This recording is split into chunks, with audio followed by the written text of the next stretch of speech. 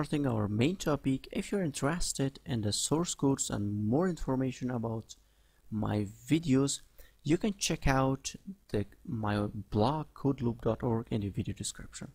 So you can get all information and source codes from my all videos in this blog.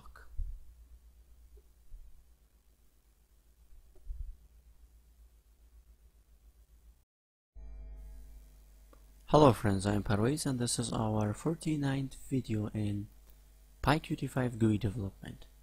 So in the previous video we have learned about creating Q wizards in PyQt5. So this is from the previous video. In this video I'm going to talk about creating QFileDialog in PyQt5. So first of all, I have created a new Python file, and let me just copy my window code and paste it in here. So this is the simple basic code for creating my window, and let me change the title to PyQt5 QFileDialog. Okay, now if I run this, you will see that I have a window, so I don't want to run this. Okay. Now for creating QFileDialog, let me okay, so I need, first of all, I need some imports, and let me just change this to QDialog. I need a Q push button, so also I need a Q label like this, and I need a QFileDialog. Okay, now let me just change this to QDialog. Okay, now in the init UI I'm going to create, oh sorry, I have forgot to add a QVBox layout. Okay, now in here, so let me create just a VBox layout, VBox layout, and I want to create a push button, so self.btn q push button, and let me give the text open or browse image. We can call browse image. Okay, and let me just add so this to the VBox layout, so VBox.add widget, and I want to add my button.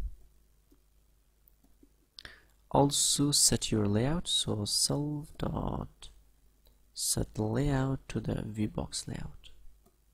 Okay, and before this let me also create a label, so self.label q label, because in this example I want to show you that how you can browse an image and open that image in your window. So you can do this with text. The process is the same, but I want to show you that how you can do with image. So let me just for right now give an hello text. This is a test text, and we will remove this. So add this to our VBox layout, and I want to add my label. Okay, so if I run this, you will see that I have a push button and also with a label. So you can see this is a push button with a label. Okay, now we are going to create our dialog. So I want to create in here a method, so I call it getImage, or you can call it browseImage.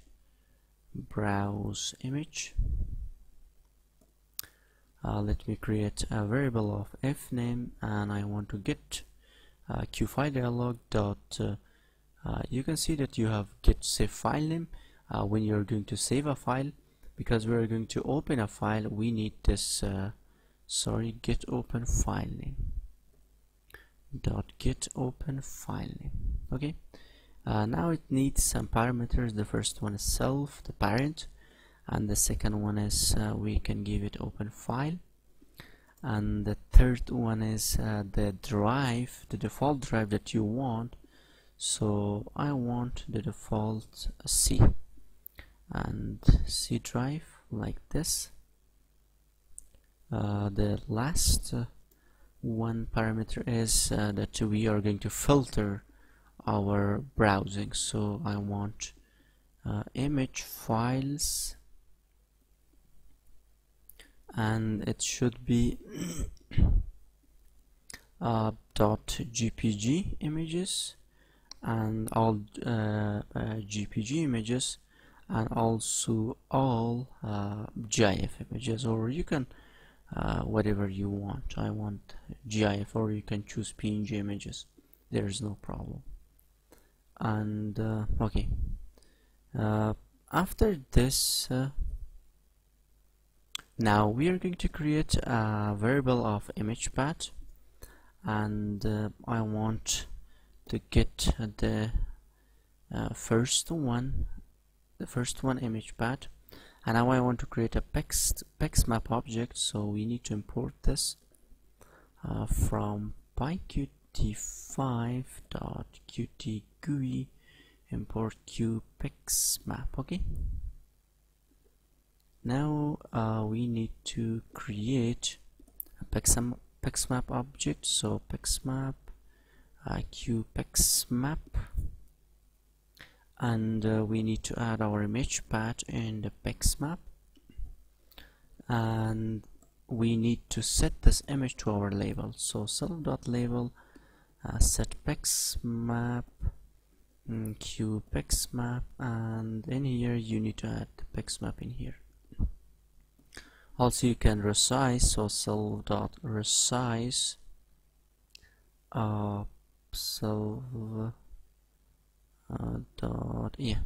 self.resize PyXmap.width and PyXmap.height.